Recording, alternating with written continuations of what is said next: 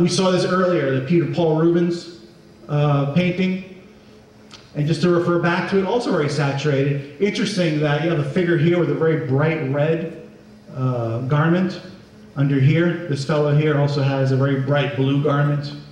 So again, just, you know, they're not being subtle about it, it's red. They're committing to it.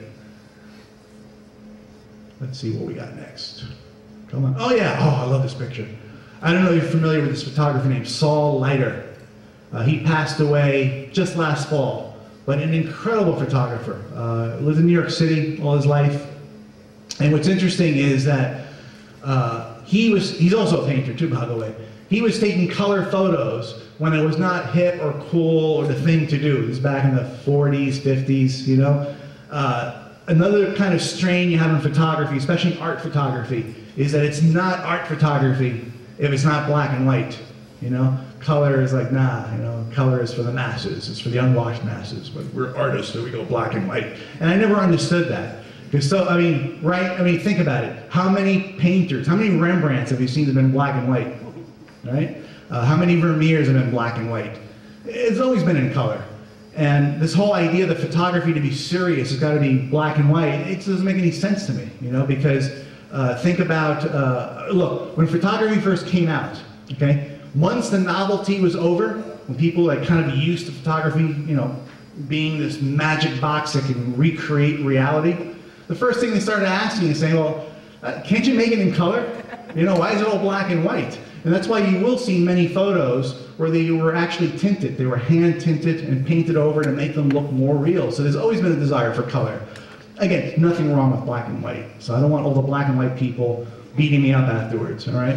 And I take black and white, I've showed you a couple of examples. But I'm just saying that if you want to do something that's more artistic and loftier, there's nothing wrong with color. And Leiter is a great example of it because he took these amazing pictures that are in reality. It's a cab, right? There's a little hand here.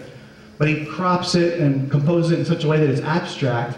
And then he doesn't mess around with the colors. I mean, it's pure yellow and red, and it's just bold, and it just commands attention. And again, it's a whole different feel, especially for that time period when people were, you know, mostly black and white. Here's a picture I took a couple of years ago, maybe 3 years ago, of a model, aspiring actress in Brooklyn, Williamsburg.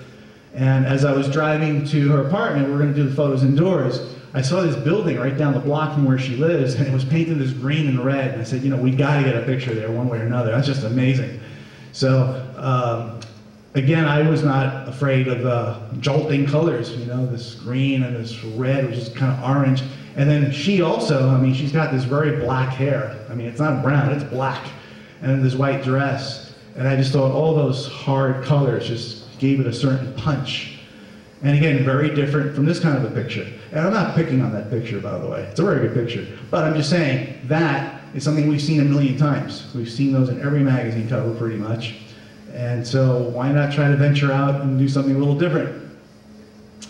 Colors don't have to be saturated, they can also just be weird. Okay? This is a painter named El Greco, okay? The Greek. He's a Greek guy, but lived in Spain.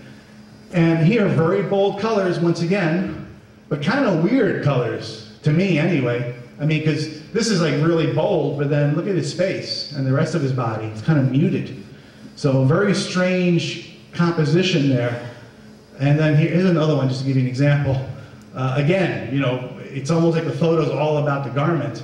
His face is pretty muted, the gloves, the hands. The background thing is a weird choice of color. It's like this yellow with some brown, and then this kind of, I mean this in the kindest way.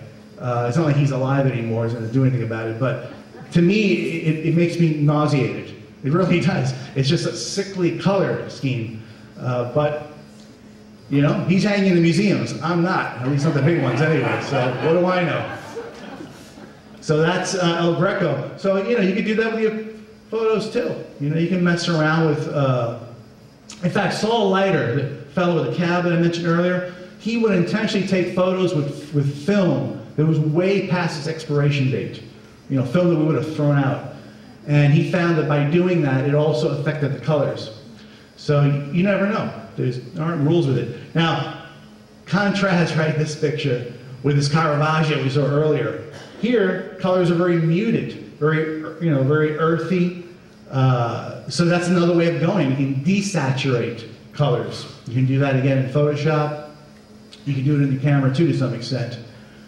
Annie Leibovitz, many of you probably know who she is, famous Rolling Stone photographer. And this is a photo she did not too long ago of Queen Elizabeth. And again, lots of color. There's a richness. I mean, it is the Queen's palace, but the colors are relatively subdued. You know, they're not in your face like the other pictures I've shown you. Here's another one also.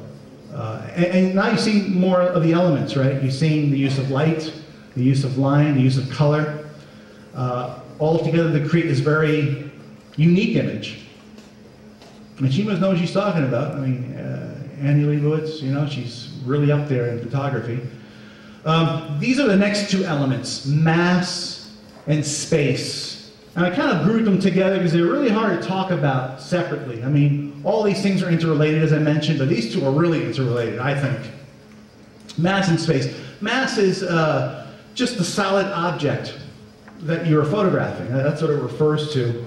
So it might be, you know, the interior, it might be the building, it could be a deer, whatever that is. The space, of course, is, you know, the space around that subject. So how those interrelate can also really affect your photography. Here's a painting by Albert Bierstadt. It's at the Brooklyn Museum, so you can go check this out. This thing is stunning.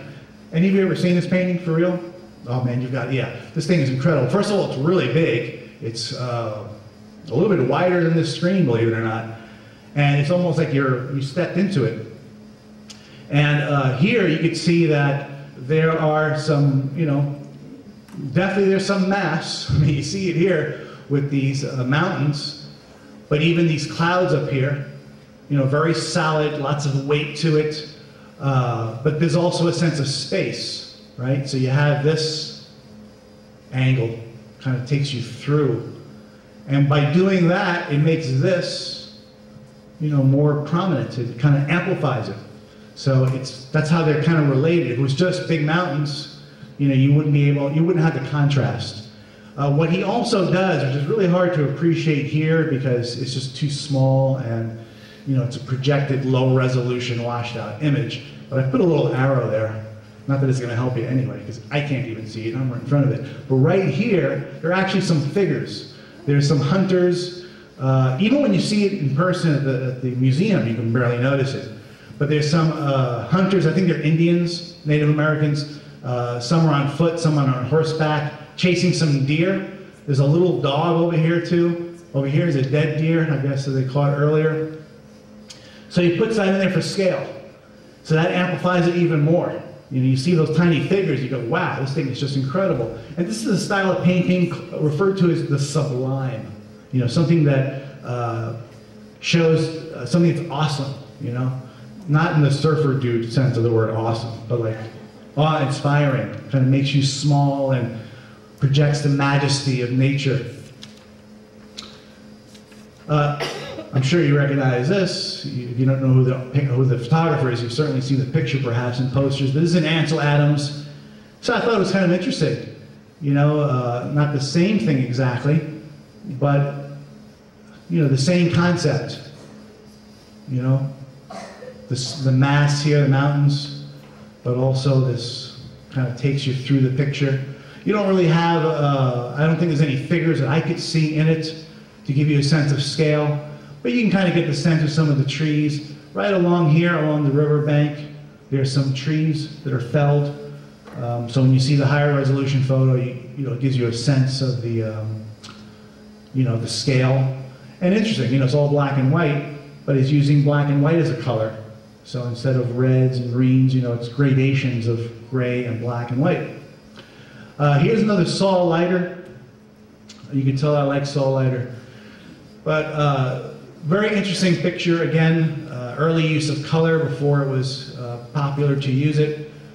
And the mass, see, the mass doesn't have to be in your face or obvious. It could be very subtle. Here it's just this little hint that someone is about to step into the road, or maybe got on the road into the sidewalk. We're not really sure what the motion is, but you see the red umbrella.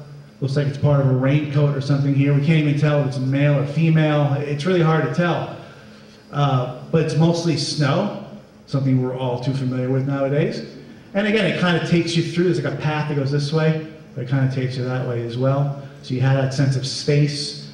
But what's interesting here is that by putting the figure there, and that little hint of color, it kind of pulls your eye there. So it creates a tension. Usually, we all know about the rule of thirds. If you're a photographer, you've probably heard of that, right? You don't put things directly in the middle. This is like the rule of 16ths. I don't know what it would be. But, you know, he's really pushing that over here. So that's not a bad photo. That's a good photo to do, and very daring. What's interesting about that is that in painting, you would never see, or rarely see, especially with the old masters, any kind of part of the subject cut off, right? That was just a bad form. But you started seeing that happening with photography. And then as that started happening with photography, and people saw the interesting compositions that created, painters started adopting that too. Then you see more paintings with, you know, things up in the corner. Was there a question? Yeah. The title? Yes, the question was there a title? Because we're videotaping this, so I want to make sure they know what the question was. The title, I think, is just Red Umbrella. I don't know that he actually titled things specifically, but he has many photos with red umbrellas, either red or pink. He really liked certain things in his, you know, in his work. You see lots of photos that were taken in snowy weather or rainy weather, photos that were taken through glass, like in a diner, where it's all fogged up and kind of drippy, and then that would create this abstract appearance of what's outside. So I don't know that he had formal titles, but if you were to Google Saul Leiter, it's L-E-I-T-E-R, and put Red Umbrella, you're going to get a whole bunch of Google images, and you'll pretty much get a sense of his work with that.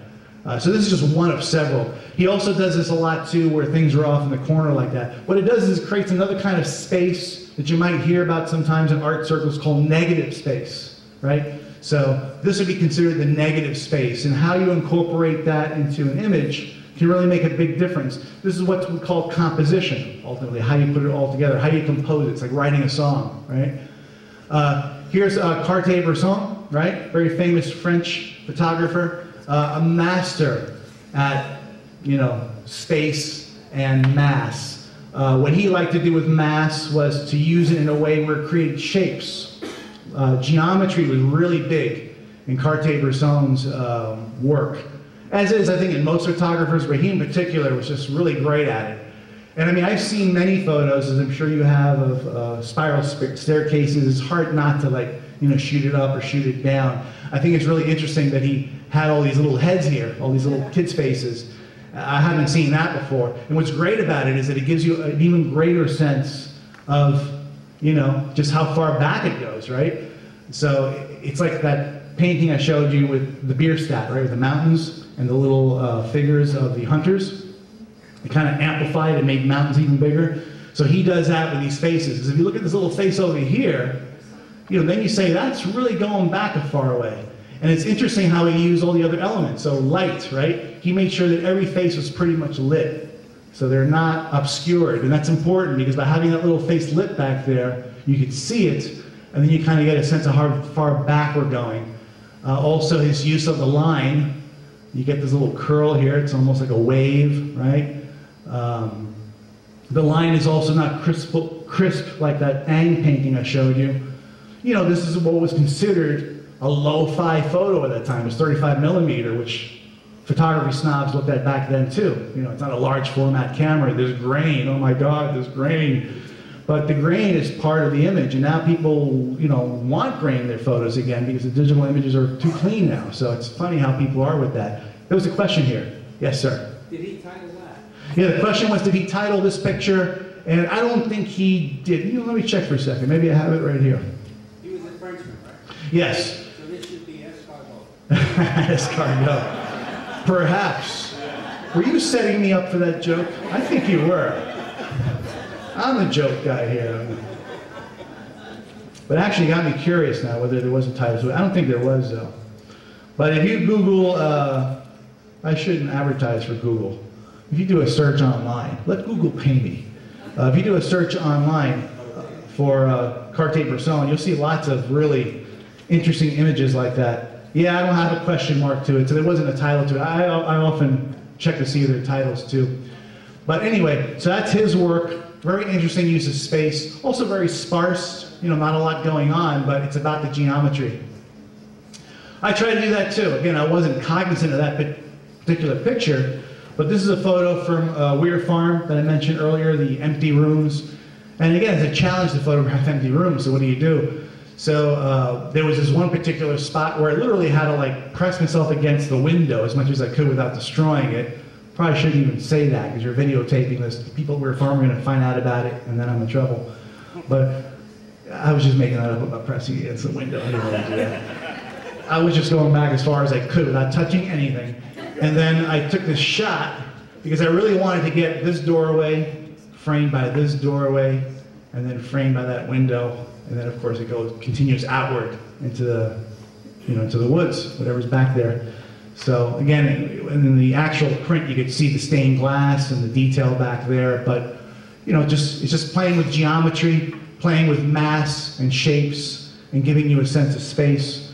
So that's a way to try to make an empty room with just doorways somewhat interesting.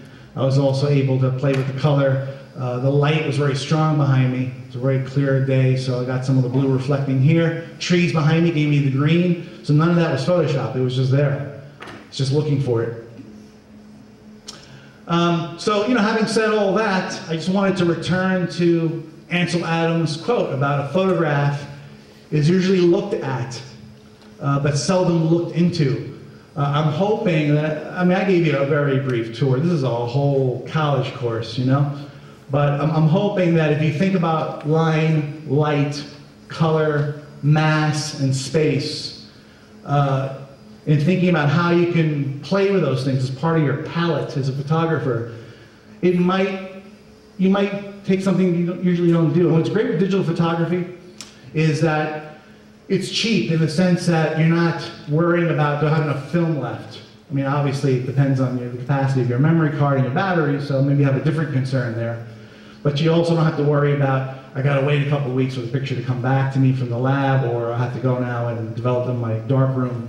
You can look in the LCD and see right away what the results are. Oh, that's another thing that's annoying me. I'm sick and tired of these photographers saying, oh, you shouldn't be chimping. Have you heard that phrase, chimping? Yeah, it's actually a phrase. It's photographers who they take a picture, look at the back of the camera, and go, ooh, ooh, ooh, ooh. Yeah, I'm not making it up. It's actually a photographer. It's so stupid, chimping. I don't know. What is it with photographers? They get so hung up about stuff. Oohing, yeah, oohing. That's why the screen is there, dummy, so you can look at it. It's supposed to be there. So there's nothing wrong with looking at the screen. By doing that, you get a sense in real time of what's going on. And so you actually amplify, to use that term again, your learning rate, right? Because before you'd have to wait and you got to remember what you did 2 weeks ago. Now you can see on the spot and you can start adjusting as you go. So why not experiment and take chances? So you might, again, incorporate some of these elements in a way that might give you a different style that's distinct to you. Now I've been blabbing for a long time, and I know we covered a lot of stuff. Before we go further, any other questions? I would love to take questions. Yes, ma'am. The question was, what kind of equipment do I have? It's interesting. Photography has become like computers now. And again, there's certain photography geeks that are into the gear. And I think, as you notice, I'm not about the gear. I'm about, in fact, that leads me to my last line. What's the most important piece of equipment that you have? It is your brain. B-R-A-I-N. I don't care what kind of camera you have. If your brain is not engaged, you're going to take lousy pictures, So, nevertheless, it is important to have good tools because they can make your job easier. So you try to get the best that you can within your budget, within whatever the needs are that you have, right? But what I was saying was, cameras are like computers now. So as soon as you buy them, you know, they're obsolete, because in 6 months they come up with something better, and that's just the way the manufacturers make money. Some photographers are insecure, so they feel they always gotta get the better thing, and especially guys, you know, they always want to one-up each other. So I will proudly say that I have a Mir Nikon D200. You don't like it? Too bad, that's what I use. It's an old camera by today's standards, you know? But when I bought it back in 2007, or whatever it was, when it came out, it wasn't a top-of-the-line thing, but it was pretty good for its time, you know? And it fit my budget. I was just starting out as a photographer, so I wasn't sure if, you know, it was gonna go anywhere. It was before my whole weird farm thing. But I bought it, and, you know, I bought, you know, the best lens I could afford, and I still use it to this day. You know, it serves my purposes. It's, you know, the noise on it is a little bit higher than maybe a newer camera, because they're always improving the sensors. But I'm not worried about that stuff. What's more important to me is to get an image that hopefully will, you know, motivate somebody. See, my thing is this, okay? I am a big fan and friend of the national parks. I think they are America's treasure. I think it's really important that we protect them and conserve them and visit them. I think that it's a way to bring, to elevate America's collective thought. You know, I think there are some things about FDR, or Theodore Roosevelt, or William Floyd, or Julian Alden Weir that are worthier of attention. You know, above and beyond what's happening with Kim Kardashian, right? I know Kim Kardashian is very important, but I think there's other things important to do. So what I try to do with my photos is to take them of these, I try to go to every park I can, I try to convince them to get them to commission me to take pictures. And then what I do is I zip them like crazy, and I'm hoping that what that does is it'll inspire people to think about our history and think about these visionary leaders, faults and all, you know, and maybe even go to the parks and visit them, especially kids. So I'm trying to do something. And also there are people who can't go to a park. They live in another country, they're disabled, they can't afford it, whatever it might be. They can also vicariously experience a park by going online and looking at the photos. So that's really the important thing. But I do use a Nikon D200. I have other stuff. I mean, I have tripods, I have soft boxes and lights, flashes. I have a variety of things that I acquire little by little, you know. So I'm not against gear, but I'm also not dependent on it.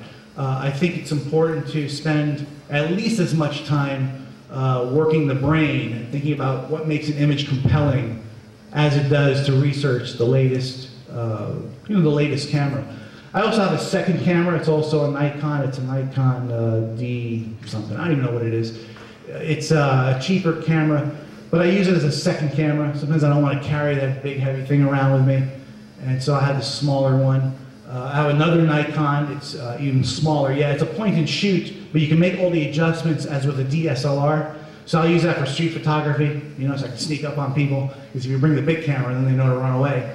So I use the, especially family members, so I use a smaller one. So again, it's about buying things that, that will suit, you know, whatever has to be met. To me, cameras and lenses and lights and all that stuff are just like tools, you know, so you get the tools that you need for whatever the job is. That's a good question.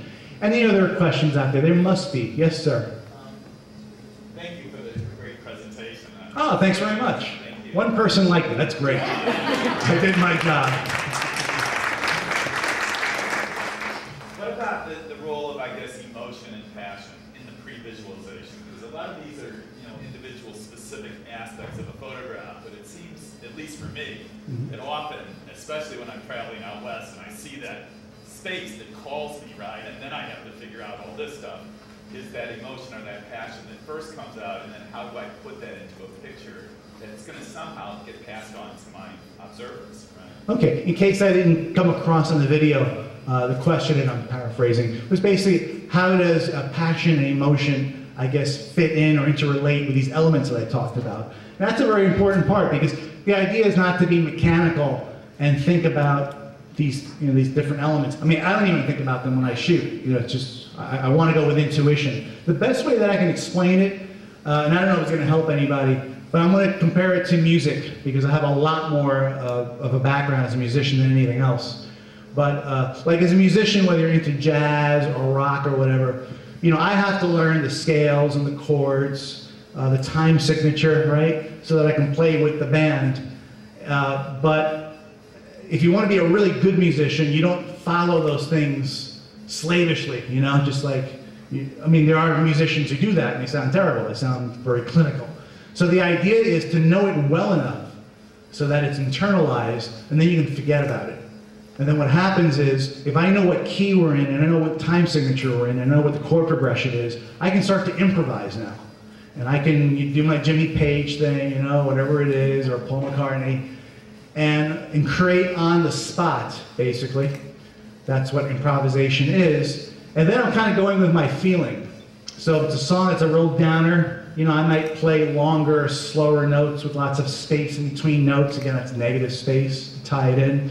If it's a song that's upbeat and raucous and, you know, very rebellious, then it's going to be a whole different thing. Maybe more like Hendrix, right? So I think in photography, it's kind of the same way. You kind of want to be aware of the different elements that kind of create an image, but not to the point where it's going to hamper you. And maybe in the beginning, if you're not used to thinking this way, you might have to be more cognizant of it, because that's how you learn it. But after a while, you just throw it out. And then you're going more with the emotion. So like again, the example I gave earlier with the lady who's a spoken word artist. First thing I did was I said, email me all the lyrics to your songs. I'm going to read every song, and I'm going to create a list of all the key words that seem to pop up a lot, all the synonyms. And I noticed that the song was very, you know, very deep, very melancholic, you know, very introspective. And so I said, well, we need something that kind of reflects that in the photo. And so then I started thinking, well, I want lots of shadow. I want it to be kind of dark. I want colors like blue, right? Having the blues, right? So you start almost being like a painter, and you're kind of putting it together. And then once you're there, you kind of go with it, because you can't overplan it. And that's a perfect example, because I had a whole different idea in mind, and then there were a bunch of technical things that kind of changed things up, and then I kind of had to go with it. But I think that's the way to do it, ultimately. The photo also of the slave's burial ground at the William Floyd estate. Same thing, I was very moved by that burial ground. Again, it's not confirmed whether slaves are actually under there, but it's believed to be the case. And I just thought it was very moving that they're there with just this very simple cross with just one name on it, not even a last name, no date of birth, no when they died. And then in stark contrast, right across the way, you have the Floyd family cemetery, these elaborate tombstones that have all the details there, first name, last name, brother of this, sister of that guy, and died this year and all that. So I said, well, you know, I want it to be more emotional, so I'm going to put a lot of blur in there, because it's almost kind of dreamlike and melancholic and almost kind of ghostly, and go black and white. And so that's kind of what I want to get across. And so far, from the feedback I've gotten from the exhibit, you know, people seem to be catching that. Was there a question over here? I did have a question. Yes, sir. I find that especially since 9/11, when I go to some iconic place or some big structure, or even a building in New York, they're very reluctant to let a photographer ramp set the tripod, even at Lincoln Center. Is there some magical word I can use? Yeah, the question is that he says that ever since 9/11, it's becoming much more difficult to photograph, you know, nationally prominent locations if you come in with a tripod. And what can he do? What can he say? And what you need to tell them is, X sent you. No. That's a surefire way to get arrested. I'll tell you what I think about that, because yeah, it is difficult to walk around with a tripod. You know, when they see a tripod, they think professional photographer, he's going to capitalize and commercialize this, and then, you know, he's going to jab somebody with it or scuff up the floor. So I kind of understand that, you know, everybody's, you know, on edge about it. And I'm glad you asked that question, is that goes back to these elements. What that means is we got to think outside the box. I mean, the main reason for having a tripod is to have, you know, a steadier photo, you know, that's clear, right? So there's no motion. But we may not have that option. So do we not take the photo, or do we work with what we've got? Some folks will say, well, I'm not going to take the photo, because my vision is, you know, I work with a tripod. Me, I go, well, nothing's going to stop me. I'm going to find a way to get that picture. So, you know, I might have to rely on anti-vibration, Or I might have to use my wife's head as a tripod. I've actually done that. You know, she's short enough and I'm tall enough. I put the camera on her head, and she's really nice about it too. And I just steady it on that, and I've done it, you know. Or I lean on something, or I say, you know what, screw it, you know. Sharpness be damned. Let's just blur the picture up, and I'm going to try to incorporate that artistically and get something out of it. And that's about all you can do. I actually kind of welcome the restriction, because what it does is it forces me to think outside the box and to try to do something different. There was a very, I read this in Architectural Digest a while ago. Somebody famous said to a famous architect, you know, if you build me the most beautiful building possible. And the architect had no way of starting. It's like, well, the most beautiful building possible. Do I use brick? Do I use glass? What colors? What size? What shape? But if you say to him, well, build me the most beautiful building possible, only using brick, now ideas start to solidify, because now you're narrowing your options.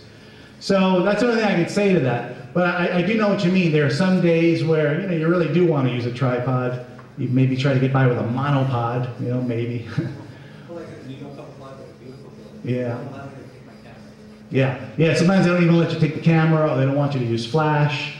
So it's really difficult. You know, sometimes you got to be a little surreptitious. I'm not officially advising anybody does that, but I'm just saying theoretically, you know, your finger could happen to fall on the shutter when the guard is looking the other way. I mean, those things happen sometimes, right? And sometimes you get a good photo. So what are you going to do, right? What are you going to do? But again, that's part of the challenge, I think. As a musician, many times I've played in places that had lousy sound, right? The sound engineer didn't know what they're doing as far as mixing things. You know, again, I had a drummer who was just an idiot, and I had to somehow make great music. I can't let that stop me. And I don't mean this in a bragging way. I'm just saying that there have been many times where, notwithstanding the limitations, I was able to get across. And I know that because people will come up to me afterwards and say, that was pretty awesome on the guitar, you know? So that's really encouraging to know that, you know, if you really want to, if you're really passionate about the art, nothing is going to stop you. You will find a way to make it work. And that's kind of what this whole discussion is about. So I really like these questions folks are asking, because I think you're connecting the dots. And there must be other really good questions out there. No? You're all tired of me? Get out of here. We got to go to the bathroom. We want to hear the next speaker. It's okay. So we'll do that. We can stop here. If a question does pop up, I do want to give away something, though. Oh, we now come to the no shame segment of my program, because I have no shame. So I'm going to bluntly and boldly say to you all that if you have contacts, if you have an uncle who's a curator at the Met, if you have if you're married to the editor of the New York Times, if you know somebody who needs a photographer to take a picture of an old building or something, I do ask that you share that with me, because this is my thing. You know, I really want to do this to the best of my ability. It's not just taking photos. There's really kind of a mission component to it. I'm not comparing myself to Ansel Adams by no stretch of the imagination, but I am inspired by his example, in the sense that he did use photos to inspire people out east who didn't see these grand parks out in the west, to care for them and protect them. And we have beautiful parks out west, but we have some really interesting parks in the northeast. They're more subtle, they're more brain-oriented, because they're steeped in history. But parks like this one, you know, Roosevelt, Vanderbilt, and Valkill, they should be visited just as heavily as all the other parks. And I'm not suggesting that they're not, because actually have quite a huge visitation numbers here at these parks. But, you know, as the country gets older, we have a newer generation of people who may not be as familiar with FDR. Isn't that guy on the dime? So, you know, I think it's important that images can remind people, you know, these places. So that's kind of my thing. So I try, you know, I'm going to tell you right now, I will, you know, I seek out publicity, you know. Last year I had a really nice article written in the New York Times on the Sagamore Hill pictures, the Theodore Roosevelt ones. And that was just awesome, because that gets read by a lot of people and it draws attention to that park. You know, it's a kind of park because it's on Long Island. It's like a destination park. You go there because you need to go there, because you want to go there. It's not on the way to anything. So it was really important to get that kind of exposure. So if you have any suggestions, places you might be able to help me out with, I appreciate it. Buying prints, I try to price my prints so they're affordable to everybody. I try not to be an art snob and put like a $5,000 figure because I want to say I have $5,000 photos. You can buy pictures like for $10 if they got pictures for $10. Of course, they're the size of a postage stamp. No, they're bigger than that. But you can get you can get an 8.5 by 11 for $30. High quality print. And I got higher ones that have been exhibited. They're framed. You can spend more on depending what your tastes are. But all that money goes to help me fund this stuff, because I do buy equipment every now and then. So that money helps me with that and to travel and promote and all that. But let me give away a print. So you'll see that at the bottom. You don't have to do this if you don't want, but if you put in your name, address, and name and email, right? Name and email. If you want to include your address, your social security number, and your driver's license, that will help me out a lot in financing my career. And you might as well give it to me, because the NSA has it, so you might as well just do it.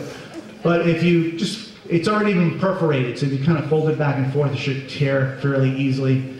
And can I get a volunteer to collect those?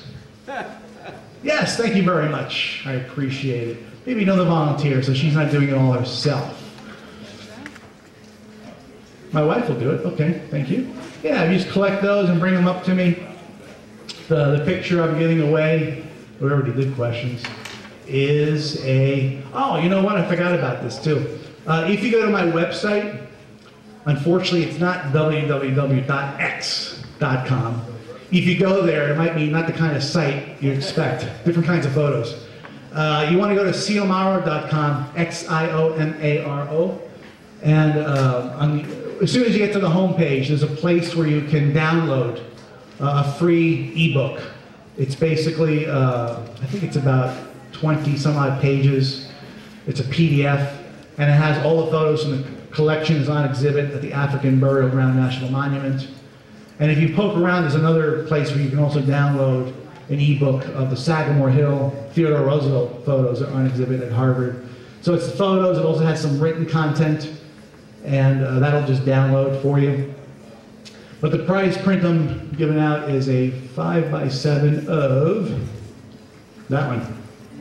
That's the North Room, where Teddy would meet with dignitaries and powerful people and plan the Panama Canal and help the Russians and the Japanese sort out their differences and reach a peace treaty for which he got the Nobel Peace Prize. First president to get it. So how we're doing that? I probably went way over time, didn't I, Bill? A little bit. Yeah, I'm sorry about that, everybody. It's your fault. You asked me all those questions. It's a lot of content, so. Oh, thank you very much. Thank you. How are we going to do it? My wife is asking, how are we going to do this? Here's how we're going to do it. Take that, fan them out like a deck of cards. I'm going to close my eyes, and I'm just going to pick one. It could happen. I could win. No, I didn't fill one out. Okay. I'm not going to cheat. So, are you done shuffling? Oh, you're working on the shuffling? Okay. Any other questions while we're waiting on the shuffling? I hope you enjoyed this. I hope it was worth your while. Thank you very much. I appreciate it. Okay, here we go. I thought you were kidding me. If I could only find a drummer, I'd have a drum roll here. It'd be so appropriate. Hey, there we go. Thank you. Where were you when I needed you? Years ago. All right, here's one that I picked. And the winner is, hope I'm pronouncing the name correctly, Phyllis M. Stern? Or Sturm? Sturm. Where's Phyllis? Hey, Phyllis, congratulations. Come on up here. There you go, a 5x7-inch print. I signed it this morning, so it's fresh. Yep, it's all packed, so you don't ding it up or anything. Thank you very much. And I'm going to be here for the rest of the day. So if you have questions, you want to share your own photos, if you have a website that you share with me, I'd love to see them. Or if you have an iPad, some fellows were showing me some photos on their iPads. I'd love to see it. I love photography, so I'd love to talk with you all. But the program just gets better. There's more to come. And so I'm going to turn it over to Bill Urbin, the National Park Service. Bill, thank you. Tell us what happens next. Well, thank you, X. That was very stimulating. I'm going to have to grow another brain to think about all the things that he said. We're going to take a break. It's a little bit before 12, and we'll be back hopefully by around 10 after 12. And then we'll look at Jeff's presentation, which promises to be just as exciting. So walk around a little bit, stretch, come back in about 10 minutes. Unfortunately, our snack bar is not open yet, but there are some candy bars and stuff in the bookstore if you're interested. And like X said, he'll be here the rest of the day, so if you have any questions, you can come up and ask him. Thank you all.